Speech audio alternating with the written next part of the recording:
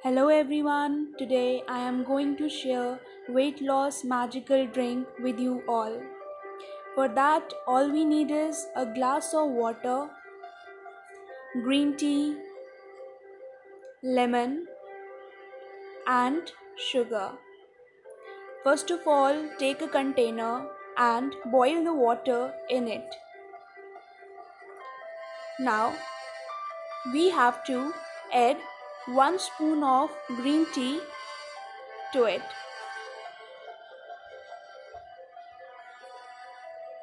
Now add a little bit of sugar. It's optional, you can avoid it as well. After boiling, keep it for cooling for few minutes. When it is cooled, pour the drink in a glass with the help of a strainer. Now add few drops of lemon juice to it.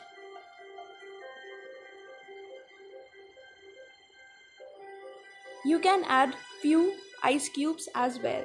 And hence the magical drink is ready. Drink it after your workout. You can have it once or twice a day. I hope you like my video.